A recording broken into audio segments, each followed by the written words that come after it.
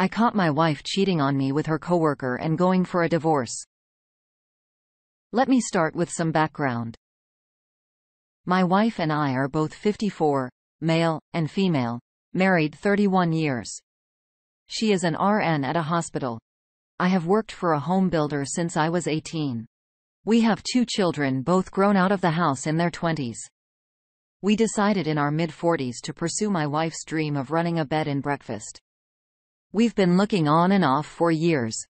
We came across a piece of property of 5 acres and a home built in the 1870s. Original owners were large landowners in this area. They had an extensive agricultural business empire. Over the decades, fewer of the family wanted to stay in farming. Parcels of land were sold off.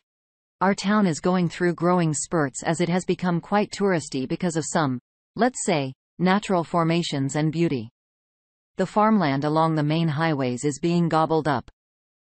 The house and land we purchased is away from the highways. Since we bought it, my wife and I are redoing the entire house.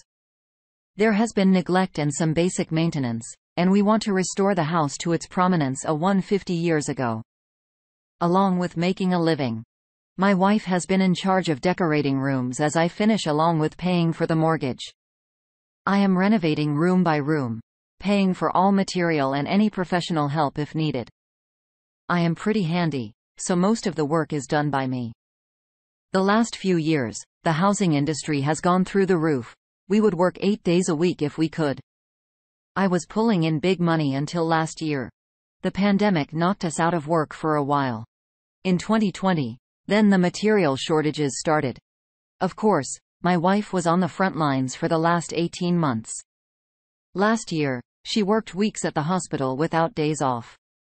The medical staff stayed at the hospital. They had rooms several slept in together. To say the least, the staff got very close. They worked 4 weeks on 2 weeks off. Starting in March last year into the fall, then again, after Thanksgiving. My wife has always, after the kids' roller, worked for others if they asked. She watched these young parents cry because they could not see their families. So on their off times, she would give up her time off and offer it to the staff that really needed it. There were others that did this too. The whole COVID experience changed her. Watching people put on ventilators to deaths, etc. She was not the same person. She was distant. Our sex life went to zero. I attributed it to either her experiences or her age. I tried talking about it, but was told she just didn't feel it anymore. We still worked closely on the house. We planned trips to an area in our state that had a large Amish population. The Amish here are known for their craftsmanship, and were working in sewing. We bought several pieces of furniture for the bedrooms, along with handmade quilts. This past weekend, we were planning on taking a 3-day trip to this area to buy dining room furniture. I also pay in trade with some wood that I get when I take down an old barn, which I do as a side gig. Barnwood is very much in demand. My boss calls me and tells me everyone is working the whole week as he was able to get wood and shingles for a house we have been sitting on waiting for supplies.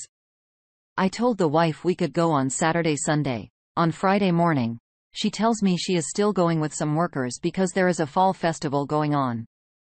I went to a local bar that night. One of her coworkers came up to say hello.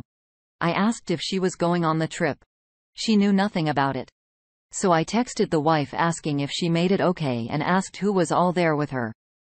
She texted back that this friend, her other close friend, and a friend called Stevie. I had heard this name the last few months. Until then, I always thought they were a female. I asked her friend at the bar if she knew Stevie. She said no, but there is a Steven that works with them. The wife gets back Sunday afternoon. She has bags of tablecloths, napkins, kitchen towels, etc. She was showing me what she bought. In one bag, there was a smaller bag.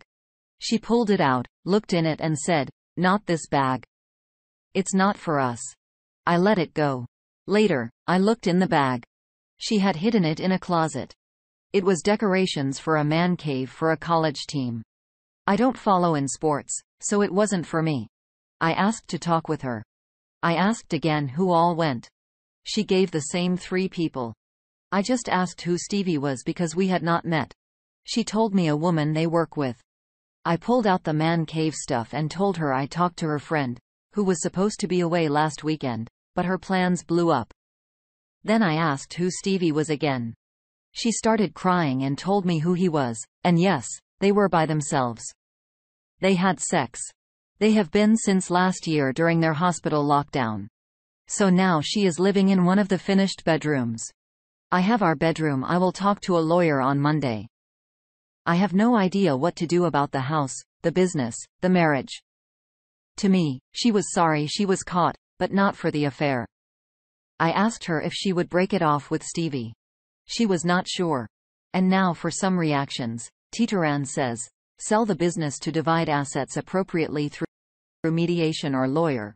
Definitely divorce, and here's why. She is not sorry.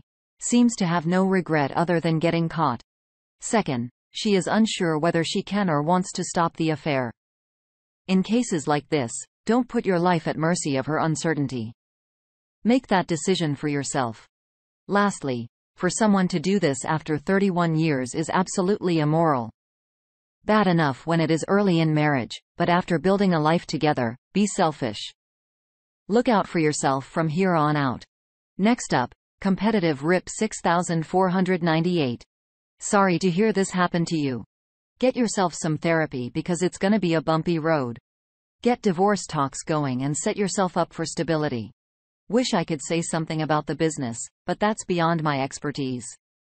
It'll be hard, but you'll come out stronger than you were. You deserve better than her. I hope you find someone new once you have come out on the other side. Next comments from OK Replacement 7697. If she does not want to cut with the affair partner, it is because she is sorry that you caught her and not the matter. What do your children think of all this? Has she told you if she wants to stay with you or not? Since she found out how she been acting, she accepts the blame and realizes how much damage she did to you. She does not stay in that marriage, and she stops giving him support in her things. I was lying to you for a whole year. When you tried to support her, she refused and decided to lean on someone else. You don't deserve to go through all this. I hope you keep updating. Lastly, stone cold advice. It's always nurses. I've written a number of places that cheating is very common among nurses. Dude, I'm so sorry. You must be gutted. I'll never understand how some people can carry on affairs, completely betraying those they say they love. 31 years. Man, normally, I would tell you a lever, and I still think you should. But that's a long time. I'm just about at 20 years, married, and you have another 11 years on me.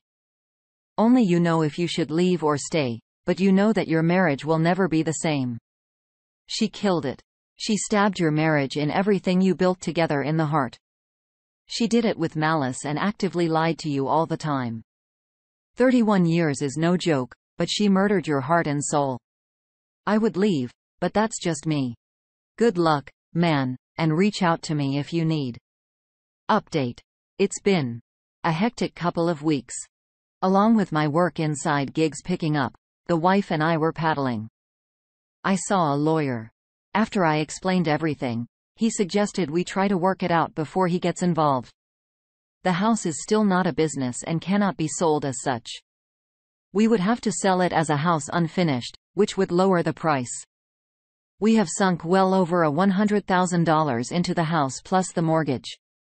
The lawyer will have to consult with a real estate attorney and maybe one dealing with businesses. So their fees are going to be high.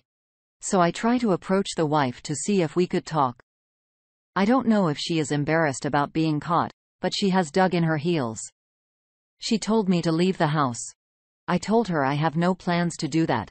Then she countered with my giving up the master suite and me moving to one of the bedrooms.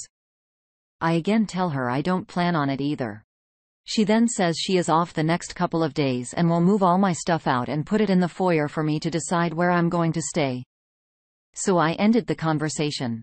I went out where my supplies were stored and grabbed a new door lock with the push-button keypad. I was going to install it on the bedroom doors once we had guests. We can change the combination after each guest. I installed it on the master suite door. The next day, I went to work. When I came home after a day of angry messages for putting the lock on, she was livid. "How dare you lock me out of my bedroom?" was her war cry. After back and forth, I asked if we could please talk. She finally agreed. Later that evening, we sat down. I told her I was very hurt to find out of the affair and that I wish she would have told me she was not happy. She did not say anything. So I continued with that as far as I'm concerned, the marriage is over. She just nodded her head. I then told her I have been to an attorney, and it's caught her by surprise by her look. I explained what the attorney said, that it would be best if we could come to some agreement on what to do. Our largest asset is the house, and to sell it, we would take a huge loss. She just smiled and said, "I can prove that I have paid the mortgage, so the house is mine." I shook my head no. My attorney explained the house is a marital asset, both names on the mortgage, and then pulled out a couple of binders. I have every receipt that I have spent filed by room on what has been spent. I started this just out of curiosity and just kept going as we finished rooms. I can prove I spent thousands of my money in refurbishing the house. She was caught off guard by the receipts. She has not been to an attorney. I proposed that we live peacefully together and finish the house. We can then set the B&B up. She could buy me out of the business at that time. She dug her heels in again. No. I need to leave. If not, she has plans to move Steve in. This hurt like a biatch. I got up and got a glass of water to collect my thoughts. When I came back to the table, I told her if I see him in the house or on the property, I would start disassembling everything that has been done. Every nail and every screw I put in, I would take out. Every light and plumbing picture would be taken down. I said I would not destroy them because I own them. I would replace them with any old piece of salvage material I could find. I said, think about it. Consult with whoever is giving you dime store advice. Let me know. Yesterday, she came to me. We had not talked in several days. She asked if we could talk again. She had talked with our kids. I had called each and told them what was going on. Our daughter suggested to her that we stay in the house until completion. She started the business as I suggested. Then maybe I could move out, but still own 50%. Mom could run the business, bringing in an employer too, to help run the place.